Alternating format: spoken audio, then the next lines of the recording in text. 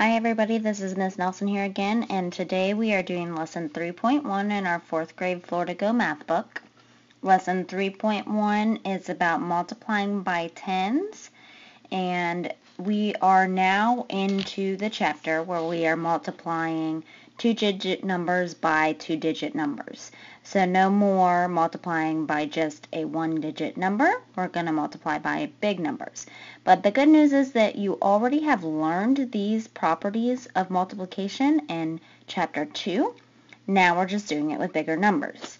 So this first lesson is teaching you 4 different ways of how to multiply these bigger numbers. The first way here, for one way, is to multiply using place value. And this is kind of basically, you can boil this down to using your basic facts and then adding your zeros. So if you have 20 times 30, the basic fact in there would be 2 times 3, which is 6, and then add your zeros, 1 0, 2 0. So you get the answer 600. This is my favorite way to multiply. It's the easiest way to remember, and it works really well if your numbers end in zeros. So if you have the choice, always choose this basic fact way or using place value. The second way to multiply bigger numbers is using the associative property. In the associative property, we know we're going to see some parentheses when we have the associative property. And all you have to do for this one is just put 2 numbers into parentheses. So what they're going to do is, say they had the problem 20 times 30, so same problem that we did above. They're going to take this 30 and they're going to break it up into a smaller multiplication problem and put it in the parentheses. So we are going to change it to 20 times, and then they broke the 30 up into 3 times 10 because they know 3 times 10 is 30.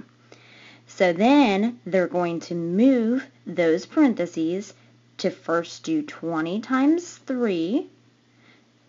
20 times 3 is 60. And then we still need to multiply that by the 10. But multiplying by 10 is really easy because all we do is add a 0 to our answer. So you still get 600. So that's the associative property. Then they have 2 more, oops, wrong thing. Let me move stuff just a second. Then they have, whoa, that's not what I want.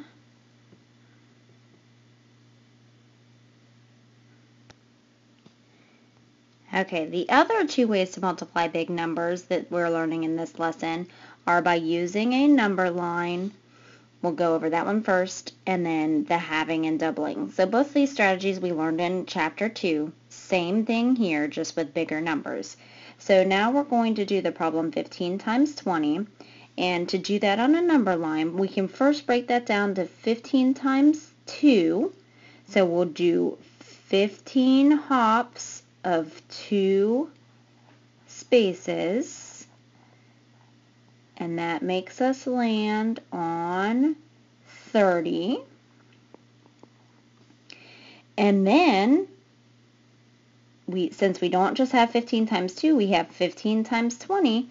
All they're doing here is adding a 0 to the ends of each of our numbers. So we go from 2 to 20, 4 to 40, 6 to 60, because all you do is add a 0 to the end. It's like basic fact.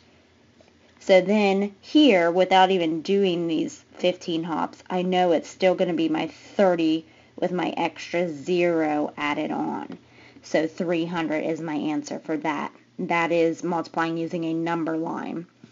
And then we have the halving and doubling strategy. So they are giving us the problem 14 times 30. In order to do halving and doubling, we first start with a halving.